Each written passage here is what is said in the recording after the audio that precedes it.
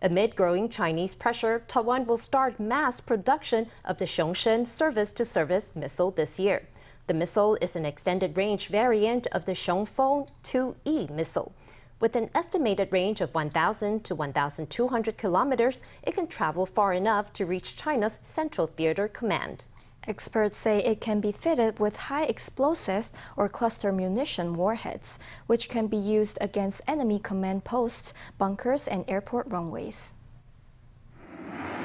With a thunderous roar, a missile launches into the sky. The National Chung-Shan Institute of Science and Technology conducted live-fire missile tests on Wednesday at Pingtung's Jiupeng military base and Chenggong Township in Taitung. Amid this latest round of missile tests, new details have emerged about Taiwan's Hsiung Sheng missile program. According to Defense Ministry reports submitted to the legislature, a facility will be ready to mass-produce the missile starting this June. 雄2升级版就叫雄升计划。 The Hsiung Sheng program is a plan to upgrade the Hsiung Feng IIE. Drawn from Taiwan, the combat radius of this new missile can cover China's Central Theater Command. This means that the Central Theater Command, which is located behind the Taiwan-facing Eastern Theater Command, that entire region and all its military targets, and particularly its airports, will all be within the range of our Hsiung Sheng missiles. The Hsiung Sheng missile has an estimated range of 1,000 to 1,200 kilometers. At least 100 missiles will be mass-produced. 在这个应用上 In terms of this missile's application, conventional high-explosive warheads can be equipped with armor-piercing capabilities so that they can penetrate and detonate on reinforced military targets, such as bunkers. The second type of warhead releases cluster bombs in line with international conventions, that is, conventions on cluster munitions in relation to self-destruct devices. So the Hsiung Sheng missile is very important to the asymmetric defense of the Republic of China. 这是属于国防机密。